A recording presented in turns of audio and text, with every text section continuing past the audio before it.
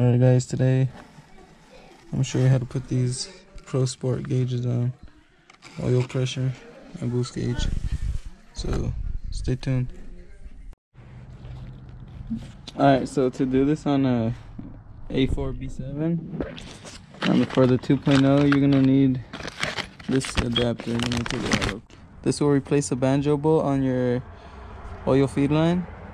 I'll show you where that is because it's not the one directly on the turbo, it's the one on the bottom. And you need this fitting, not sure why, I'll find out why. The 90°, and then your two new crush washers. And then this comes with the gauges, so I'll show you guys how to put all this on. Alright, so you're gonna come on the passenger side.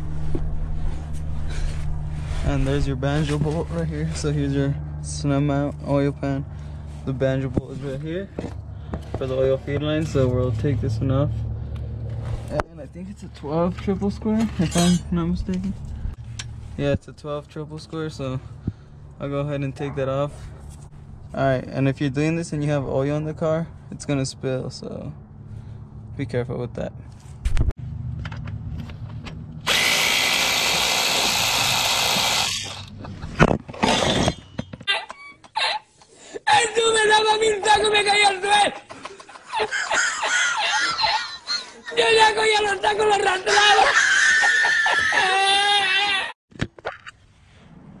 Alright guys, so got the bolt out, so I'm about to just put the new bolt right in there back, and I'll show you guys how to put the fitting. So once you got the banjo bolt in there, you're gonna make sure you put your washer on one side and on the other, and thread it in by hand before you go ahead and try to torque it. So you're gonna torque it to 22 pounds, so I'll go ahead and torque it real quick. Okay guys, so it's a 19 mil. So it's kind of sketchy at 22 if it was too loose. So I'm just gonna do it with the socket real quick. Honestly, that's pretty tight. So 22, and then just make sure it's tight with your ratchet by hand. And then this fitting right here is supposed to be a 90° angle. I don't know why, honestly. So this is what's gonna connect to your boost gauge, like the I don't know what it's called, I'll show you guys right now, but the boost gauge connects to this at the end. And then like this should go right here, but I don't know, like to me I don't know, I don't want to use this fitting.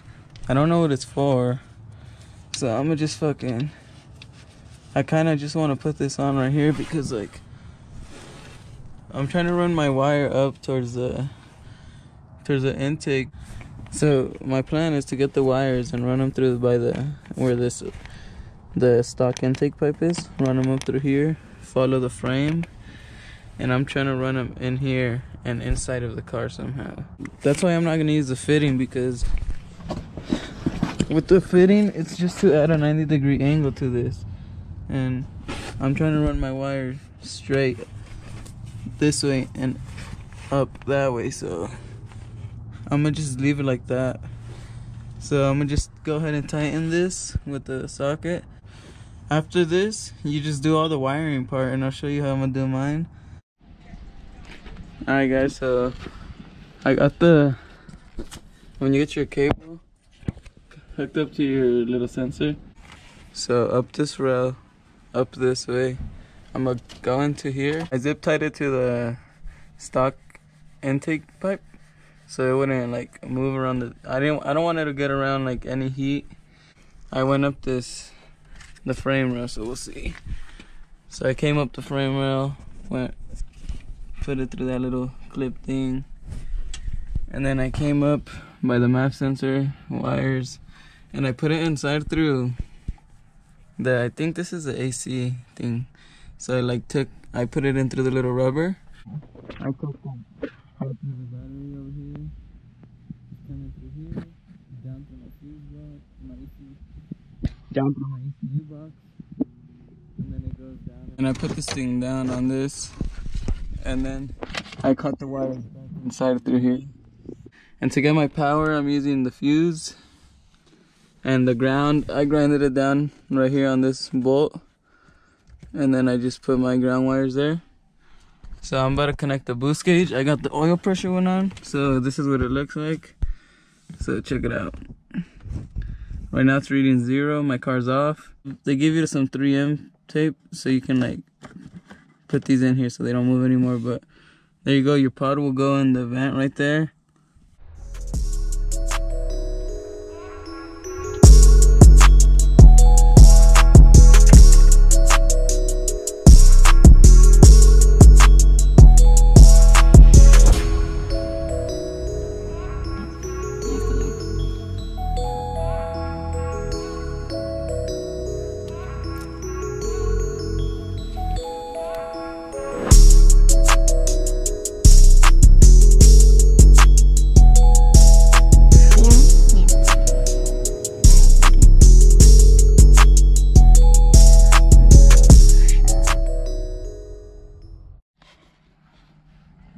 So once you have all your grounds connected, the boost is gonna read obviously not accurate, so you gotta adjust it. I'll show you how. So you're gonna use the little tool they sent you. The left one is for the brightness. So you go left, it goes dark. Let's turn it up all the way though. And then to calibrate it is the right one. So we'll do the same until it goes to 0. Like I said, I don't know if that's how you're supposed to use the 3M tape. I just figured, okay. So again, this is how I used it. I put it on there, center your gauge, and shove that motherfucker in there. To put the 3M, I just pulled the tab, pushed it another way, and we're good. So once you have your bolts tight, we're gonna go ahead and mount it on. That's how it looks, guys. So you can choose your sides, but I chose my boost on the left and the oil pressure on the right. So I'll turn on my car and I'll see how they look. So now for your boost line, this is like, I think this is what makes it read. So you're gonna connect your line to here, and I'm gonna feed mine through this hole back here and pass my line through the same spot the wires came from. And we'll go ahead and connect it. It shows you right here in instructions. This is a little sender. We'll put a little line to this piece right here. And then we'll put it to the T-fitting. Nah, I don't need that T-fitting, I know I don't. So I got the line to the sender. So now let's just feed it through the car, and I'll show you where I'm gonna tap it to. Alright guys, so like I said, I ran it through the inside, came out through my ECU box, and I ran it down through here. And I have this boost tap from 034, so I just tapped it into that. So let's start the car and see what it reads. Let's see. Oh, shit. Oh shit. Why? Alright.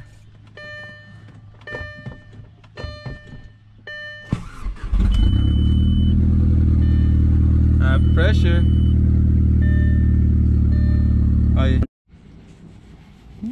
Alright guys, so that was a Prosport boost gauge install. So I just ran down through it again.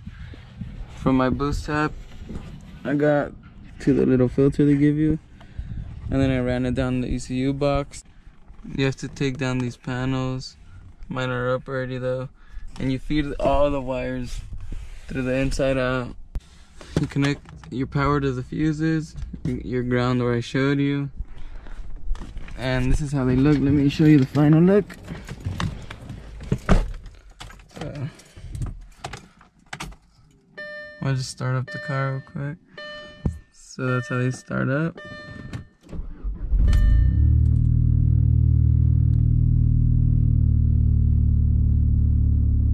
If you guys want to get an oil pressure gauge and a boost gauge just like that, go ahead and get them from Prosport.